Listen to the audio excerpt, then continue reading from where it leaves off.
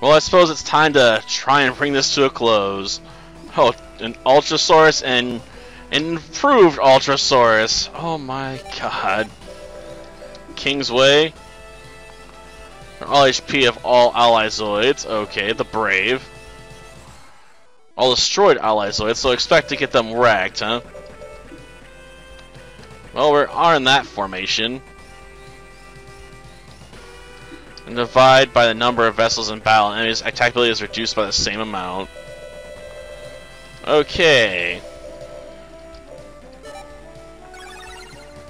Let's go all in for this, I guess. Well, no matter what shot we pick, it's going to be the same, right? I suppose that does hit them both. That only hits one. Slightly more powerful, but honestly getting more distribution out of this is probably best. At least for now. Assuming they can crit on at least one of them. Yeah. Oh, good, we dodged it. Of course, now we're going to be all out of powerful attacks, I suppose. Man, their accuracy sucks. Okay, we're going to have to redistribute for the arrow phalanx here.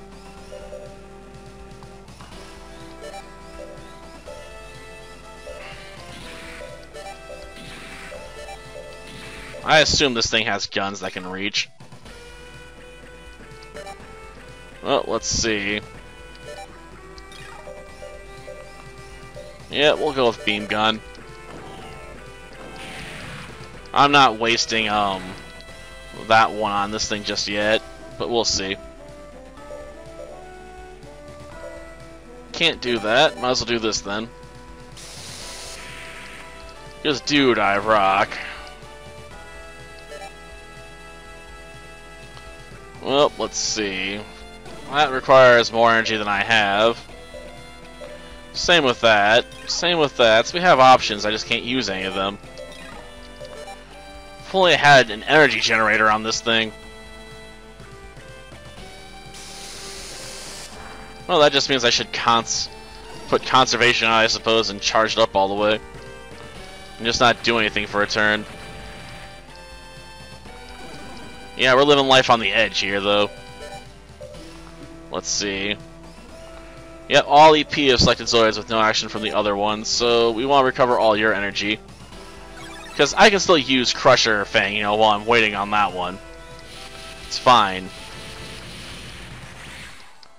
Well, that is what it is. Well, that was pretty soft, man. You want to try harder?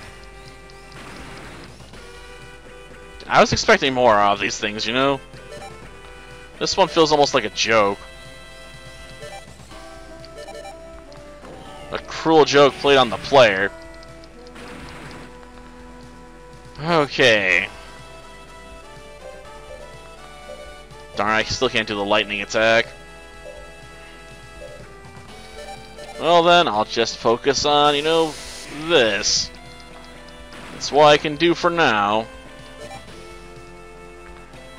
Okay, so we want to use that.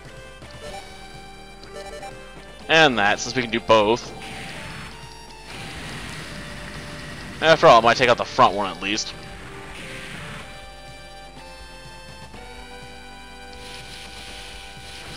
Ow. Well, that was easy. Commands. Obviously, we're going to go with arrow phalanx. And dump all that energy we got stored up, man. And try and go for broke. Yep, lightning attack, man. Well, we got the freeze off. Oh, he didn't unfreeze yet. Interesting.